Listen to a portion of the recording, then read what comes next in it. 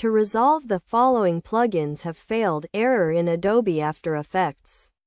Navigate to the folder where Adobe is installed on your PC. From there, go to the Library folder, then the Application Support folder, and locate the Adobe folder within it. Inside the Adobe folder, find the Common folder, and then click on the Plugins option. In the Plugins section, you will see a 7.0 folder. Right-click on it and navigate to the 7.0 folder. Right-click on the Media Core folder. Then choose Get Info from the context menu.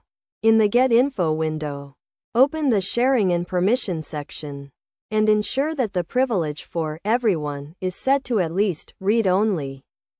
Additionally, if the account you use to launch After Effects is listed in the Name column, verify that its privilege is set to at least Read.